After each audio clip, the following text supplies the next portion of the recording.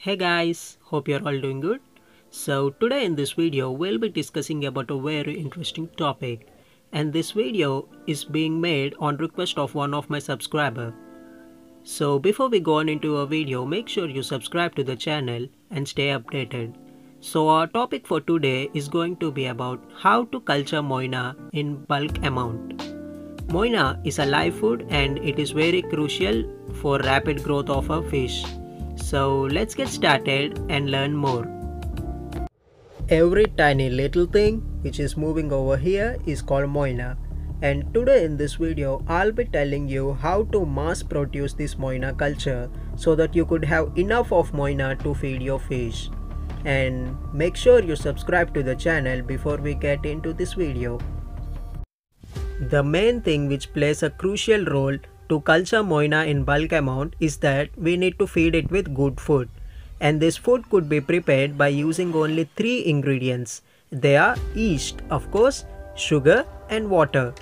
We need to make sure that we use only room temperature water because using too hot or too cold water may kill the yeast cells and they don't get activated.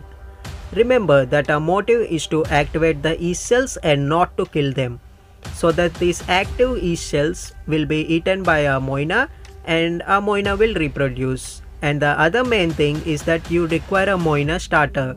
Without a Moina starter you cannot produce Moina. I am selling this Moina starter at a very less price. You can message me on Instagram for order.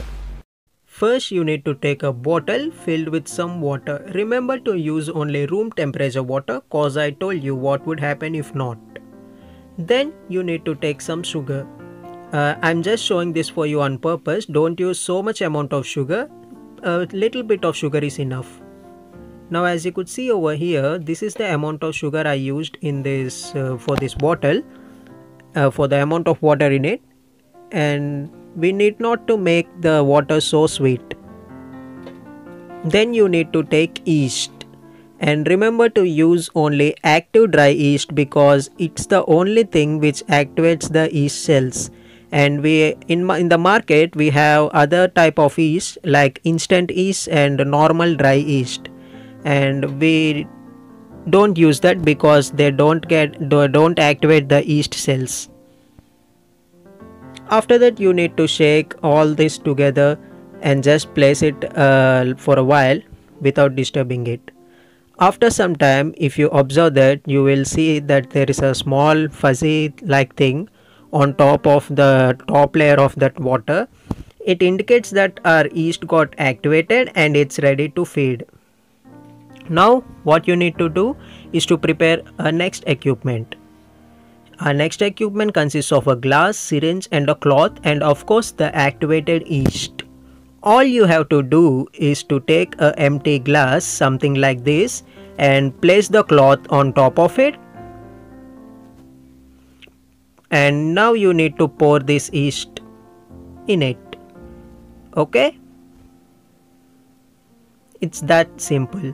Now you just wait for a while until everything gets sink to the bottom. I mean everything gets filtered out. After a while, if you check, then you could see that this is the amount of active yeast we have managed to collect. Now I am showing you my Moina culture. This is the mosquito net I placed on top so to avoid mosquitoes, so don't worry. You see over there, those are the Moina which are swimming freely and it's algae water. Now all you have to do is pick up the syringe and fill it with this yeast water, and just one pull is enough for them. I got other Moina cultures with me, so that I'll be using the remaining water for them. Okay, so this is how you make food for Moina, and after this you could see that the Moina will be produced in a bulk amount. Thank you.